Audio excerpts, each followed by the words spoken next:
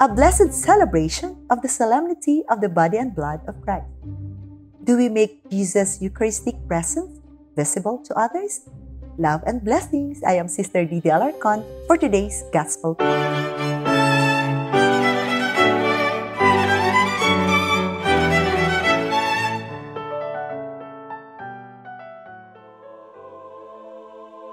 Jesus said, "I am the living bread that came down from heaven.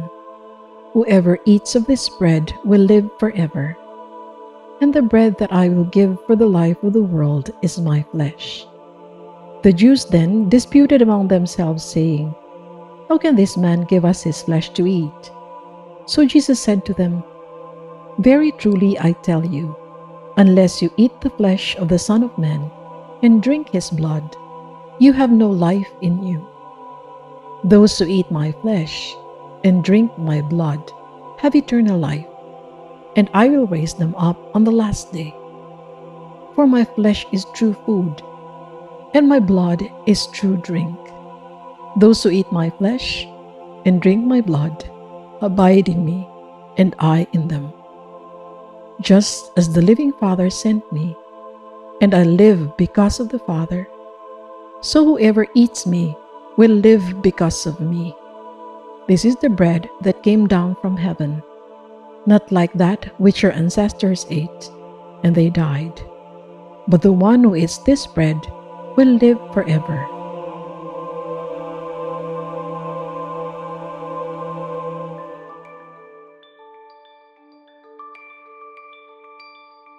In the symbolic language of John's Gospel, flesh and blood represent two central mysteries in Christ's life: His incarnation, the Word became flesh, and His shedding of blood to the last drop at the crucifixion.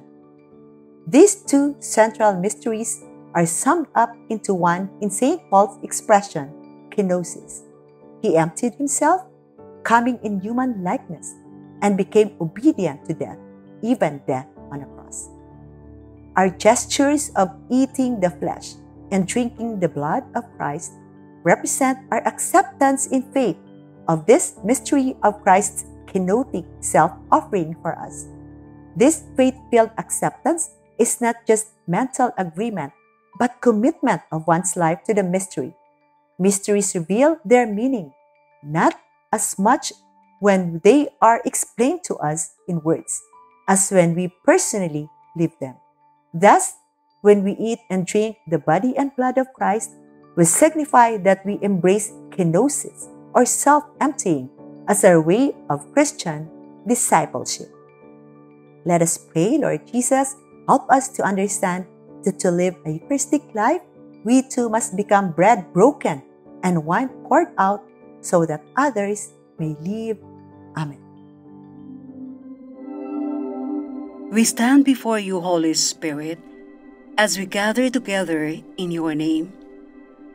With you alone to guide us, make yourself at home in our hearts.